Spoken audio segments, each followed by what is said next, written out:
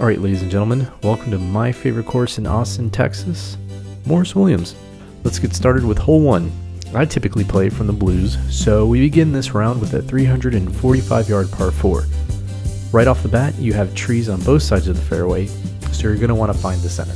Off the box, a miss to the left could potentially put you in the bushes. A miss right and you'll have to work around some trees. I typically favor left center of the fairway as it gives me a better look into the green. Moving on to hole 2.